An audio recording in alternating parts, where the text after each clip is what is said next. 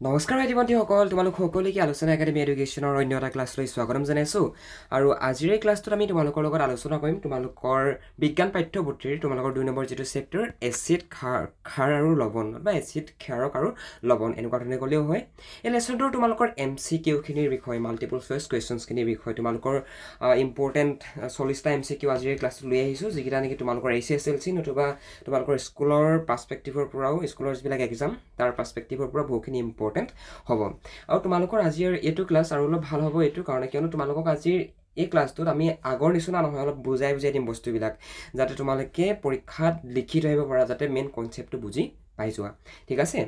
গতিকে ব'লা আমি ক্লাছটো ষ্টাৰ্ট কৰোঁ। এক নম্বৰতে মন কৰা, তলৰ কোনটো pH মানৰ পৰিসৰত মানৱ শৰীৰে ভালদৰে কাৰ্য কৰে। এণ্ড ইয়াত এটা কুৱেশ্যন উদয় হয়, কুৱেশ্যনটো হৈছে pH। এতিয়া pH মানে কি বাৰু? pH মানে হৈছে পটেনচিয়েল হাইড্ৰজেন, যাক আমি চমুকৈ pH বুলি কওঁ। অৰ্থাৎ ইয়াত P stand for what? P stand for potential and H stand for hydrogen. বুজিলা? এতিয়া pH মানে কি? pH মানে হৈছে পটেনচিয়েল হাইড্ৰজেন, নহয় জানো? এতিয়া আমাক অপশ্যন কি দিছে? 5.6, 5.5, 7.0 পৰা 7.8লৈকে, তাৰপৰা 0 পৰা 14লৈকে। ইয়াত শুদ্ধ অপশ্যনটো হৈছে যে মানুহৰ দেহটোৱে ভালদৰে ফাংচন কৰিবৰ কাৰণে আমাৰ যিটো পটেনচিয়েল হাইড্ৰজেনৰ যিটো পৰিমাণ pH যিটো pH লেভেলটো 7.0 পৰা 7.8লৈকে হোৱাটো উচিত। বুজিলা? ইয়াৰ শুদ্ধ অপশ্যনটো হ'ব তোমালোকৰ চি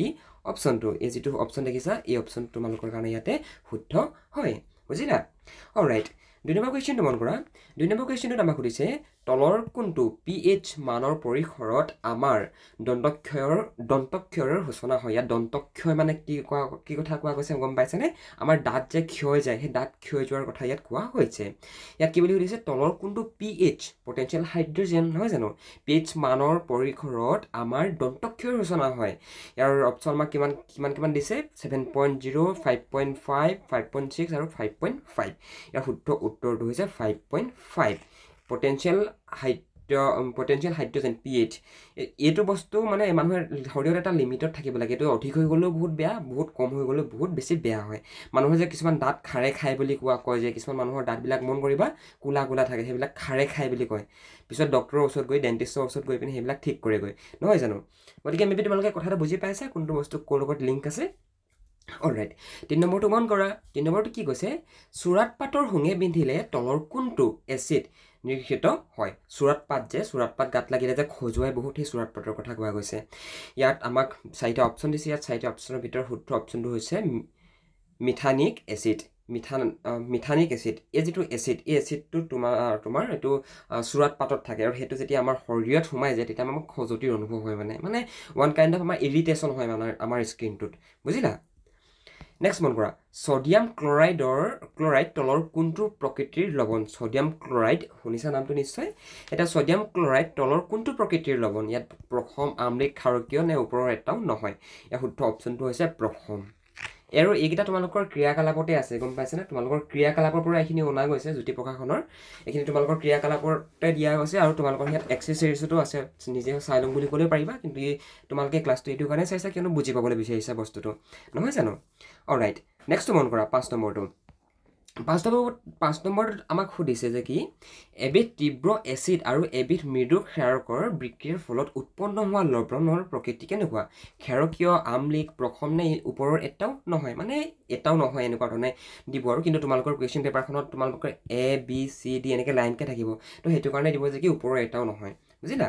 অ'কে, ইয়াৰ শুদ্ধ অপশ্যনটো কি? 5 নম্বৰটোৰ বি অপশ্যনটো। এই যিটো অপশ্যন এই অপশ্যনটো তোমালোকৰ ইয়াতে শুদ্ধ হয়। নেক্সট মন কৰা, এবিধ তীব্ৰ ক্ষাৰক আৰু এবিধ মৃদু এচিডৰ বিক্ৰিয়াজাত লৱণবোৰৰ প্ৰকৃতি কেনেকুৱা? ক্ষাৰকীয়, প্ৰথম নে আম্লিক নে ওপৰৰ এটাও নহয়? শুদ্ধ উত্তৰটো হৈছে ক্ষাৰকীয়। ক্ষাৰ বুলি কয় যে ক্ষাৰকীয়ৰ কথা, সেই বস্তুটোৰ কথা কোৱা গৈছে। মানে তীব্ৰ এচিড আৰু তীব্ৰ ক্ষাৰকৰ বিক্ৰিয়াজাত লৱণবোৰৰ প্ৰকৃতি কেনেকুৱা ধৰণৰ? প্ৰথম, আম্লিক, ক্ষাৰকীয় নে ওপৰৰ এটাও নহয়? শুদ্ধ উত্তৰটো হৈছে প্ৰথম, এই অপশ্যনটো। আৰু তোমালোকক এটা ছাজেশ্যন দিম, তোমালোকে যদি ক্লাছটো ইউটিউবত চাই আছা তোমালোকে তেনেহ'লে ডেছক্ৰিপশ্যন চেক কৰিবা ডেছক্ৰিপশ্যনত লিংক আছে লিংকত গৈ তোমালোকে এই যিখিনি MCQ এই MCQখিনি PDF তোমালোকে যদি বিচৰা ডাউনলোড কৰি ল'ব পাৰিবা তোমালোকৰ গোটেই কমন MCQ গোটেইকেইটা লেচনৰ আমি বনাই থৈ দিছোঁ এখন ইবুক কিতাপ যিখনত গৈ নেকি তোমালোকে গোটেই MCQখিনি ডাউনলোড কৰিব পাৰিবা যিটো লিংকত গৈ বুজিলা ওকে তো কথাবিলাক বুজি পালে ইমান নাখৰলৈকে ওকে নেক্সটটো মন কৰা নেক্সটটো হৈছে তলৰ কোনটো ধাতৱীয় অক্সাইডৰ প্ৰকৃতি প্ৰথম এতিয়া চোৱা এতিয়া CO2 SO2 H2O SO3 এইবিলাক যিবিলাক আমি সাংখ্যিক যিবিলাক ধাৰণা পাইছোঁ ঠিক আছে এইবিলাক আমি যিবিলাক পাইছোঁ কাৰ্বন ডাই অক্সাইডক কি বুলি কয় অক্সিজেনক কি বুলি কয় হাইড্ৰজেনক কি বুলি কয় নহয় জানো এই চাৰ্টখন তোমালোকে মনত ৰখাবই লাগিব তোমালোকে কেমিষ্ট্ৰিত যদি পিছত গৈ সায়েন্সত মেজৰ ল'ম ভাবা তেনেহ'লে এইবিলাকেই তোমালোকে পঢ়িবলৈ পাবা আৰু মেইনলি তোমালোকৰ যদি স্কুলত এইবিলাক পঢ়োৱা নাই তেনেহ'লে নিজে হ'লেও পঢ়িবা অবভিয়াছলি পঢ়াব কেলে নপঢ়াব ইয়াৰ লগতে ঘৰৰ পঢ়াৰ টেবুলৰ সন্মুখত এখন চাৰ্ট লগাই ল'বা য'ত নেকি তোমালোকৰ এইবিলাক বস্তু থাকি যায় মানে গম পাইছানে এইবিলাক থাকে যাতে এনেকৈ কাৰ্বন ডাই অক্সাইডক কি বুলি কয় অক্সিজেনক কি বুলি কয় এতিয়া চোৱা ইয়াৰ শুদ্ধ অপশ্যনটো কি মন কৰাচোন শুদ্ধ অপশ্যনটো হৈছে চি অপশ্যনটোত আমাক কি দিছে চি অপশ্যনটোত আমাক দিছে H2O এতিয়া H2O মানে কি H2O মানে হৈছে মানে H2 হাইড্ৰজেনৰ এটম আৰু ইয়াত অক্সিজেনৰ এটম থাকে গম পালানে এইটো পানীৰ গঠন হয় H2O হৈছে ৱাটাৰ গঠন ঠিক আছে H2O is the chemical formula for water মানে composed of 2 hydrogen atoms and bonded to 1 oxygen atoms অৰ্থাৎ য'ত নেকি তোমাৰ এটা অক্সিজেনৰ এটম থাকে আৰু দুটা হাইড্ৰজেনৰ এটম থাকে অনুপৰমাণু বিষয় নিশ্চয় পঢ়িছা নহয় জানো গতিকে তোমালোকক মই সেইটোৱে সাজেশ্যন দিম তোমালোকে যিমানে মুখস্থ কৰি নোযোৱা লাগে পৰীক্ষাত বিৰাট তোমালোকৰ দিগদাৰ হ'ব গতিকে মেইনলি অলৱেজ বস্তুটো বুজি পাবলৈ চেষ্টা কৰিবা H2O মানে কি হ'লগৈ মানে এইটো এটা কথা মন কৰিবা HO2 এনেকৈ লিখা নাই নহয় ইয়াত লিখিছে কেনেকৈ ইয়াত লিখিছে H2O অৰ্থাৎ ইয়াত হাইড্ৰজেনৰ দুটা এটম থাকে আৰু অক্সিজেনৰ এটা বুজিলা নিশ্চয় বুজি পাইছা তলৰ কোনবিধ ছডিয়াম যোগ অম্লনাশকবোৰৰ এটা উপাদান শুদ্ধ অপশ্যনটো হৈছে তোমালোকৰ এইটো অপশ্যন বি অপশ্যনটো sodium hydrogen carbonate sodium hydrogen carbonate সৰি গোটেইটো একেটা লাইনতে লিখা গৈছে সেইটো কাৰণে অলপ মানে উচ্চাৰণ কৰিবৰ কাৰণে দিগদাৰ হৈছে তলৰ কোনবিধ যৌগক পানীৰ স্থায়ী কঠিনতা দূৰ কৰিবলৈ ব্যৱহাৰ কৰা হয় কাপোৰ ধোৱা ছ'ডা বেকিং ছ'ডা মানে ছডিয়াম হাইড্ৰক্সাইড আৰু ব্লিচিং পাউডাৰ এইবিলাক আমি দৈনন্দিন ব্যৱহাৰ কৰি থকা বস্তু হয় কিন্তু মানে আমি বুজি নাপাওঁ যে কোনটো বস্তু কি হয় সেইটো কাৰণে আমাৰ দিগদাৰ হয় মানে বুজিলা এতিয়া তলৰ কোনবিধ যৌগক পানীৰ স্থায়ী কঠিনতা দূৰ কৰিবলৈ ব্যৱহাৰ কৰা হয় ইয়াত কাপোৰ ধোৱা ছ'ডা হ'ব শুদ্ধ অপশ্যনটো এই অপশ্যনটো এতিয়া পানীৰ কঠিনতা দূৰ কৰিবলৈ মানে কি মানে কাপোৰ ধোৱা যিটো ছ'ডাটো মন কৰিবাচোন তুমি সেই পানীখিনিত আগতে দি লয় দি পিনে সেই পানীৰ যিবিলাক অণু পানী গঠন কেনেকৈ হৈছে H2O হয় নাই পানী গঠনটো জানাই H2O অকণমান আগতে কৈ গৈছোঁ সেই বস্তুটো ব্ৰেক কৰিবৰ কাৰণে মানে এইবিলাক বস্তু ইউজ কৰা হয় বুজিছা নাই কথাটো এটা সাৰ্ফ এক্সেল হওক টাইড প্লাছ হওক বিভিন্ন ধৰণৰ আছে ন সাৰ্ফ আছে বিভিন্ন ধৰণৰ চাবোন আছে এতিয়া সেইবিলাক গম পাইছেনে এইবিলাক কেমিষ্ট্ৰি ষ্টুডেণ্টে বনোৱা বুলি ক'লেও মিছা নহয় কেমিষ্ট্ৰি যিবিলাক ষ্টুডেণ্ট সিহঁতেতো এইবিলাক বস্তু ষ্টাডি কৰি থাকে ন যে কোনটো অণুৰ লগত কোনটো অণু বিক্ৰিয়া কৰিলে কি হয় অক্সিজেন হাইড্ৰজেনে যদি হেৰি জাষ্ট এক্সাম্পল দিছোঁ অক্সিজেন প্লাছ হাইড্ৰজেন কি ওলায় নাই হাইড্ৰজেন প্লাছ কাৰ্বন ডাই অক্সাইড হাইড্ৰজেন প্লাছ মিথেন কি ওলায় ইহঁতেতো এইবিলাক কথা আৱিষ্কাৰ কৰে নতুবা ইহঁতে এইবিলাক এই বস্তু এনালাইজ কৰি উলিয়াইছে গতিকে তুমি যদি সায়েন্সত পঢ়িম বুলি ভাবিছা এটা গুড অপশ্যন হয় কিন্তু মই বাৰু আৰ্টছত পঢ়া যদিও মই সায়েন্স পঢ়োঁ ভাল লাগে কিন্তু তোমালোকে আৰ্টছত পঢ়োঁ বুলি ক'লে পাৰা সায়েন্সত পঢ়োঁ বুলি ক'লে পাৰা সেইটো তোমালোকৰ নিজৰ ওপৰত ডিপেণ্ড কৰে যদি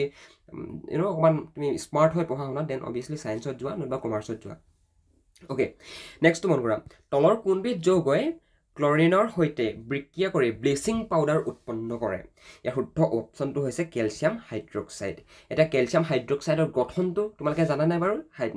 কেলছিয়াম হাইড্ৰক্সাইডৰ গঠনটোৰ বিষয়ে আমি তলৰ কুৱেশ্যনবিলাকত আমি পাম তোমালোকে চিন্তা নকৰিবা প্লাষ্টাৰ অফ পেৰিছে পানীৰ সৈতে বিক্ৰিয়া কৰি উৎপন্ন কৰা পদাৰ্থবিধ শুদ্ধ উত্তৰটো হৈছে জিপছাম এই যিটো দেখিছা ডি অপশ্যন এইটো হৈছে শুদ্ধ অপশ্যন এটা দ্ৰব্যই নীলা লিটমাছ ৰঙা কৰে আৰু ইয়াৰ সাম্ভাব্য pHৰ মান হ'ব এটা দ্ৰব্য নীলা লিটমাছৰ বিষয়ে তোমালোকৰ স্কুলত হয়তো প্ৰজেক্টটো কৰিবলৈ দিছিলে চাগে তোমালোকৰ লেবৰেটৰীত শিকাইছে চাগে এইবিলাক নিশ্চয় এটা ইয়াৰ সাম্ভাব্যপূৰ্ণ যিটো pH লেভেল যিটো পটেঞ্চিয়েল হাইড্ৰজেনৰ যিটো pH লেভেলটো কিমান হ'ব হ'ব এইটো শুদ্ধ অপশ্যন হ'ব 1 2 অলৰাইট নেক্সট মন কৰা তলৰ কোনবিধ যৌগ উত্তপ্ত কৰি সোডিয়াম কাৰ্বনেট পাব পাৰি ইয়াৰ কোনটো যৌগ উত্তপ্ত মানে গৰম কৰি আৰু মানে গৰম কৰি গম পাইছে উত্তপ্ত কৰি সোডিয়াম কাৰ্বনেট পাব পাৰি অপচন বিভিন্ন ধৰণৰ অপচন আছে চাৰিটা শুদ্ধ অপচনটো হ'ব আমাৰ বেকিং সোডা এটো হ'ব শুদ্ধ অপচন ওকে ক্লোৰো এলকালি পদ্ধতিত উৎপন্ন হয় কি সোডিয়াম হাইড্ৰক্সাইড ক্লোৰিন হাইড্ৰজেন নে ওপৰৰ আটাইকেইটা শুদ্ধ উত্তৰটো হৈছে ওপৰৰ আটাইকেইটা এসিড বৰষুণৰ pH মানৰ পৰিসৰ এসিড বৰষুণ হয় যে হে এসিড বৰষুণৰ pH ৰ লেভেলটো কিমান বাৰু শুদ্ধ অপচন হৈছে 5.6 তকৈ কম আৰু 5.6 তকৈ যদি বাঢ়ি যায় তেনহলে গছ-গছনি তৰুতিন্ন মানুহ মৰি থাকিব মানে হে বৰষুণটো ভালত বুজিলা অবিয়াসলি এতিয়া জেনেৰেল আমাৰ 5.6 ৰ pH লেভেলৰ যেটো এসিড বৰষুণ হয় তাতে দেখোন আমাৰ শস্য মৰি যায় হয় না যেতিয়া এসিড বৰষুণ হয় বিশেষকৈ নগৰীয়া অঞ্চলত হয় এসিড বৰষুণ তোমালোকক আমি সায়েন্সৰ ক্লাছত অলৰেডি পঢ়াই আহিছো যে এসিড বৰষুণ কি কাৰণে সৃষ্টি হয় হয়নে এসিড আৰু ধাতুৰ মাজৰ বিক্ৰিয়াত উৎপন্ন হোৱা গেছটো কাৰ্বন ডাই অক্সাইড হাইড্ৰজেন নাইট্ৰজেন নে অক্সিজেন শুদ্ধ উত্তৰটো হৈছে হাইড্ৰজেন এসিড আৰু ধাতুৰ মাজত যেতিয়া ক্ৰিয়া ঘটে বিক্ৰিয়া ঘটে বা ক্ৰিয়া ঘটে একেটাই হয় আৰু ক্ৰিয়া ঘটিলে তাৰ পৰা কি উৎপন্ন হয় তাৰ পৰা উৎপন্ন হয় হাইড্ৰজেন এতিয়া তোমালোকে মন কৰিছা না বাৰু অক্সিজেন আমি কৰ পৰা পাওঁ অক্সিজেন আমি পাওঁ বায়ুৰ পৰা নহয় জানি আমি ঘৰৰ পৰা ওলাই আহিলে তোমাৰ ঘৰৰ ভিতৰতো পাই থাকো তোমাৰ ঘৰটো চাইবলৈ বা ওয়াল মাৰি থৈ দি আছে শৰ্ট দি থৈ দি আছে তথাপিও তুমি অক্সিজেন পাই থাকা কিন্তু ভাবি চাইছা নে বাৰু এই যে ৰোগীক যে অক্সিজেনৰ এনেকৈ মাস্ক লগাই থৈ দিয়ে যে সেই তাত অক্সিজেন কেনেকৈ ভৰালে এতিয়া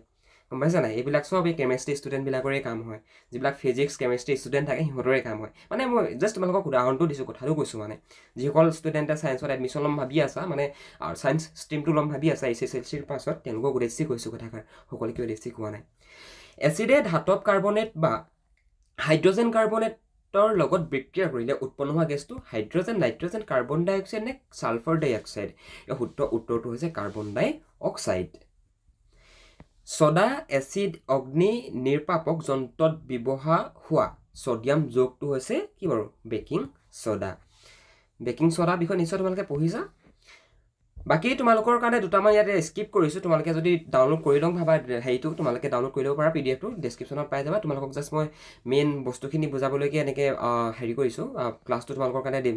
হেৰি কৰিছো ডিজাইন কৰিছো তোমালোকে ডাউনলোড কৰি ল'বা ডেসক্ৰিপচনত লিংক আছে গোটে এ টু জেড তোমালোকে তাতে PDF পাই যাবা আৰু তোমালোকৰ কাৰণে বাকিখিনি ইমান টান নহয় মেইন টান বস্তু কিটাই হৈছে তোমালোকৰ এইগিটা তোমালোকে নিজে হলো তোমালোকে নিজেকে কোৱেশ্চন কৰাচোন তোমালোকৰ কাৰণে কোনকিটা বেছি টান তোমালোকৰ কাৰণে এই সাংখ্যিক বিলাক বেছি টান নহয় জানো H2O+ মানে কি OH- মানে কি H- মানে কি তোমালোকৰ কাৰণে বেয়া টান হৈ যায় নহয় জানো মানে মনত ৰাখিবলৈ দিগদাৰ হৈ যায় এই চ্যাটখন নহয় জানো হেতু কাৰণে মানে তোমালোকৰ কাৰণে এইখিনি মেইনলি আমি ফোকাস কৰো মানে বাকি কিটাটো উজু তোমালোকক আমি যেতিয়া মেইন ক্লাছটো কৰাইছিলো তাতে এইবিলাক কথা বুজাই আহিলো নহয় জানো ওকে খাৰকে পানীত উৎপন্ন কৰা আয়নটো হল কি উৎপন্ন হয় খাৰে পানীত কি উৎপন্ন কৰে খাৰ আৰু পানী যেতিয়া আমি মিশ্ৰণ কৰি দিম তেতিয়া কি উৎপন্ন কৰে বাৰু এতিয়া পানীৰ গঠনটো আকৌ আহিলে দেখিছা নাই H2O পানী হয় নাই এতিয়া খাৰ বিভিন্ন ধৰণৰ খাৰ হ'ব পাৰে এতিয়া পানীৰ লগত যেতিয়া খাৰ মিক্স হয় তেতিয়া কি গঠন হয় মানে তাত কি বস্তু উৎপন্ন হয় তাত উৎপন্ন হয় ইয়াৰ আমাক অপচন দিছিলে H+ HO2+ আকৌ OH- আকৌ H- শুদ্ধ অপচনটো হৈছে OH- এটা OH- মানে কি OH- মানে হৈছে হাইড্ৰক্সাইড বুজিলা এচিডে যেতিয়া পানীৰ লগত ক্ৰিয়া কৰে তেতিয়া কি উৎপন্ন কৰে ক্ৰিয়া কৰিলে কি উৎপন্ন কৰে বাৰু OH- অৰ্থাৎ হাইড্ৰক্সাইড বুজিলা ওকে ভাই বন্ধুসকল নেক্সট কোৱেশ্চনটো মন কৰা নেক্সট কোৱেশ্চনটো আমাক সুধিছে যে পানীত দ্ৰবীভূত খাৰকক কোৱা হয় কি বুলি কোৱা হয় তীব্ৰ খাৰক মৃদু খাৰক বা বিভিন্ন ধৰণৰ অপচন আছে শুদ্ধ অপচনটো লিখিবা ডাইৰেক্ট খাৰ বুলি অকল নেক্সট কোৱেশ্চনটো ডিসকাশন নকৰাৰ আগতে তুমি যদি মেট্ৰিক পৰীক্ষাৰ কাৰণে প্ৰিপাৰেচন চলাই আছা আৰু যদি তুমি ইংৰাজী বিষয়টোত এতিয়াও দুৰ্বল হৈ আছা তেনেহলে আমাৰ থ্ৰুদি তোমালোকে পঢ়িব পাৰা আমি তোমালোকক মেট্ৰিক পৰীক্ষাত ইংৰাজী বিষয়টোত কেনেকুৱা তোমালোকৰ কোৱেশ্চন আহিব তোমালোকে কোনখিনি গ্ৰামাৰ চাইড যাব লাগিব তোমালোকে কোৱেশ্চন আনসাৰ পেটাৰ্ন বিলাক কেনেকৈ লিখিব লাগিব সকলোখিনি কথা আমি আমাৰ পাৰ্সোনেল অনলাইন কোচিংত আমি শিকাও গতিকে তুমি যদি মেট্ৰিকৰ এজন কেণ্ডিডেট হয় আৰু যদি তুমি ইংৰাজী বিষয়টোত এতিয়াও ক্লিয়াৰ হোৱা নাই তেনেহলে তোমালোকে আমাৰ থ্ৰুদি যদি বিচাৰা পঢ়িব পাৰা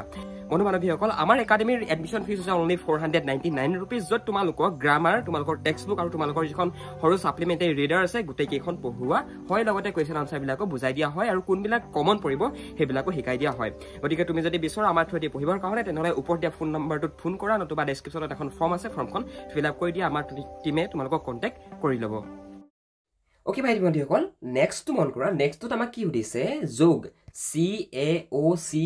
আকৌ 2 লিখিছে তলত ইয়াৰ সাধাৰণ নাম ব্লিচিং পাউডাৰ বেকিং পাউডাৰ নে কাপোৰ ধোৱা সোডা এতিয়া এই প্ৰশ্নটো যদি তোমালোকৰ পৰীক্ষাত ধৰা হ'ল হাইপোথেটিক্যালি ভাবিলা পৰীক্ষাত আহি গ'ল ইয়াৰ আনসাৰটো তোমালোকে কেনেকৈ কৰিব পাৰিবা যেতিয়া নেকি তুমি গম পাবা যে কি CaOCI2 কি বস্তু হয় এটো হৈছে ক্যালসিয়াম হাইড্ৰক্লৰাইডৰ নাম হয় এটো ঠিক আছে এটো আমি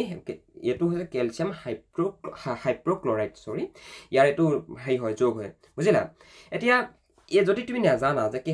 ক্যালসিয়াম হাইড্ৰক্লৰাইড নতুবা বাকি যিবিলাক হেৰি ৰাসায়নিক হেৰি আছে ফৰ্মুলা আছে যিবিলাক কেমিক্যাল ফৰ্মুলা আছে ফৰ্মুলা বিলাক যে তোমালোকে নাজানা দেন তোমালোকৰটো দিগদাৰ হ'ব এতিয়া ইয়াৰ শুদ্ধ উত্তৰটো কি বাৰু এই শুদ্ধ উত্তৰ হৈছে ব্লিচিং পাউডাৰ আমি যি কাপোৰ ধোৱাত ব্লিচিং পাউডাৰ যে ইউজ কৰোঁ সেই ব্লিচিং পাউডাৰ হৈছে শুদ্ধ উত্তৰটো বুজিলা গতিকে পৰাপক্ষত তোমালোকে চেষ্টা কৰিবা একদম মানে পুৰা হেৰি কৰি দিবৰ কাৰণে বুজি পাই মানে পুৰা শেষ কৰি দিবৰ কাৰণে চাবা নহলে মানে তোমালোকৰ পিছতকৈ বিৰাট দিগদাৰ হ'ব কিন্তু বেকিং সোডাৰ ৰাসায়নিক নাম লিখি লবা ইয়াতে লিখা আছে ধুনিয়াকে বেকিং সোডাৰ ৰাসায়নিক নাম কি বাৰু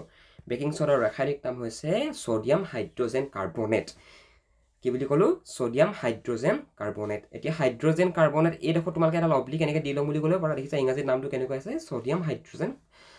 কাৰ্বনেট আৰু ইয়াক আমি সাংখ্যিকভাৱে আমি কেনেকৈ লিখিব পাৰো NaHCO3 এনেকে লিখিব পাৰো মানে ইয়াত মানে সোডিয়াম অথবা হাইড্ৰোজেন অথবা কাৰ্বনেটৰ কেইটা অণু আছে কেইটা পৰমাণু আছে গম পাইছা নে কাৰ সংখ্যা কিমান আছে সকলোবিলাক মিলাই পিনি মানে ইয়াৰ গঠনটো হয় মানে বুজিলা নাই আমি যেটো পাই আছো ন এতিয়া এইটো যেটো আমি পালো NaHCO3 এটো পালো যে এটো মানে এইবিলাক অণু পৰমাণু হে ফালৰ পৰা মানে লিংকটো লাগি আহিছে বুজিলা ভাইটি ভণ্টি সকল মাজতে কিছুমান MCQ আমি এৰি দিছো কিয়নো হেকিটা হিমান তোমালোকৰ কাৰণে মানে চাব পাৰা তোমালোকে কিন্তু আমি হেকিটা আলোচনা কৰা নাই কিয়নো আমি অলৰেডি আলোচনা কৰি আহিছো হেখিনি আমি জাস্ট তোমালোকৰ কাৰণে যিখিনি মোস্ট ইম্পৰ্টেন্ট বুলি আমি ভাবিছো হেখিনিকে তোমালোকক আমি মানে দেখাইছো আৰু এনেকুৱা ধৰণৰ মানে তোমালোকৰ পৰীক্ষাত প্ৰশ্নবিলাক প্ৰায় আহিব পাৰে মানে লাইক এটো প্ৰশ্ন চোৱাচোন 31 নম্বৰটো যে কাপোৰ ধোৱা সোডাৰ ৰাসায়নিক সংকেত কি এনেকুৱা ধৰণৰ প্ৰশ্নবিলাক মানে তোমালোকৰ প্ৰায় আহি থাকে মানে বুজিলা নাই তো হেতু কাৰণে আনা গৈছে তো কাপোৰ ধোৱা সোডাৰ ৰাসায়নিক সংকেতটো কি ইয়াৰ শুদ্ধ অপচনটো হৈছে এটো সি অপচনটো এতিয়া তোমালোকক যে ইমান ডাঙৰ এটা ফৰ্মুলা দি দিলে যে কি Na2 দিছে আকৌ CO আকৌ 3 দিছে তাপা ডট আছে আকৌ 10 আছে আকৌ H আছে 2 আছে O আছে তাৰ মানে কি তোমালোকে এটো কথা বুজি পাব লাগিব জানিব লাগিব যে কি এটো বস্তু কি হয় গম পাইছা নাই গতিকে এইখিনি তোমালোকে ক্লিয়াৰ কৰি লোৱা as soon as possible তোমালোকৰ তেতিয়া অলপ ইজি হ'ব এইবিলাক বস্তু আন্ডাৰষ্টেণ্ড হোৱাত বুজা বুজিলা ওকে তো ইয়াত সম্পূৰ্ণ নামটো ইয়াত লিখি থৈ দিয়া আছে তোমালোকে যদি চাব বিচাৰা দেন অবিয়াসলি ইয়াৰ পৰা চাই ল'ব পাৰিবা নেক্সট কোৱেশ্চনটো মন কৰা নেক্সট কোৱেশ্চনটো সুধিছে যে কি বেকিং সোডাৰ ৰাসায়নিক সংকেত হ'ল না তোমাৰ বেকিং সোডাৰ ৰাসায়নিক সংকেত কি ইয়াত অপচন থাকিব তোমালোকৰ আৰু এই শুদ্ধ অপচনটো হৈছে তোমালোকৰ বি নম্বৰ অপচনটো বুজিলা ইয়াৰ শুদ্ধ অপচন কোনটো শুদ্ধ অপচন হৈছে বি অপচনটো ইয়াত ধুনিয়াকৈ লিখি থৈ দিয়া গৈছে তোমালোকে ইয়াৰ পৰা চাই লিখি ল'বা আৰু যিসকল ষ্টুডেণ্টে MCQ বেংকখন ডাউনলোড কৰিব বিচাৰা ডেসক্ৰিপচন চেক কৰা তাতে লিংক দিয়া গৈছে তাতে গৈ তোমালোকে গোটেইখিনি ডাউনলোড কৰি ল'ব পাৰিবা ওকে অলৰাইট নেক্সট মন কৰা নেক্সট হৈছে জিপসামৰ ৰাসায়নিক সংকেত এতিয়া জিপসাম কি বস্তু হেতু জানিব লাগিব তোমালোকে প্ৰস্তুত যদি পৰীক্ষা আহি যায় বুজিলা আৰু বহুত ষ্টুডেণ্টে বেলেগৰ ওপৰত আশা কৰি নিৰ্ভৰ কৰি পিনে পৰীক্ষা দিবলৈ যায় বাট হেনেকে নাযাবা ওকে সম্পূৰ্ণ নিজে প্ৰিপাৰেচনটো চলাই যাবা বেলেগৰ ওপৰত যদি ভিত্তি কৰি যোৱা দেন তোমালোকৰ প্ৰবলেম হ'ব যদি নেদেখা কি কৰিবা ন হেতু কাৰণে নিজে চেষ্টা কৰা পঢ়ি শুনি যাবৰ কাৰণে ওকে এতিয়া ইয়াত যেটো অপচন আমি লিখিছো ইয়াত শুদ্ধ অপচনটো হৈছে সি অপচনটো এটা সি অপচনটোত কি আছে সি অপচনটোত আছে CA আকৌ S আছে আকৌ O আছে তাপা 4 আছে হয়নে তাৰ পৰা আকৌ আছে 2H আকৌ 2O তাৰ মানে কি বাৰু ইয়াত লিখা আছে মন কৰাচোন ক্যালসিয়াম সালফেট ডাইহাইড্ৰেট ইন ইংলিশ ইয়াক আমি মানে এটুক আমি এবলি কওঁ মানে বুজিলা ক্যালসিয়াম সালফেট ডাইহাইড্ৰেট এটুক আমি এনেকুৱা ধৰণে লিখো মানে সি অপচনটো যি ধৰণে আছে আমি সেই ধৰণে লিখো বুজিলা গতিকে এগেইন তোমালোকক একেটা কথাই কৈ থাকিবলগীয়া হৈছে তোমালোকে ৰাসায়নিক সংকেতবিলাক তোমালোকে মনত ৰখাবলৈ চেষ্টা কৰা তেতিয়া তোমালোকৰ পৰীক্ষাত ভাল মাৰ্কছ অহাৰ চান্স থাকিব আৰু তিনিটা MCQ যদি আহি যায় যদি 3 নম্বৰ যদি তোমালোকৰ থাকি আহে পৰীক্ষাত দেন লেটাৰ মাৰ্কছৰ কাৰণে 3 মাৰ্কছও কমি গ'লে বহুত দিগদাৰ হ'ব ন তোমালোকৰ পিছত গৈ চিন্তা কৰি থাকিবা যে কি কেলে নপঢ়িলো লাগি থাকিব মানে বুজিলা এতিয়াও 2 মাহ সময় আছে তোমালোকে এতিয়াও পঢ়িম বুলি ক'লে পাৰিবা অলৰাইট বাকি একেটা তোমালোকে নিজে লিখি ল'বা বুজিছা এইখিনি লিখি ল'বা ইয়াৰ শুদ্ধ অপচন কেইটা লিখি দিয়া হৈছে আৰু ডেসক্ৰিপচনত আছে লিংক ডাউনলোড কৰি ল'বা MCQ খন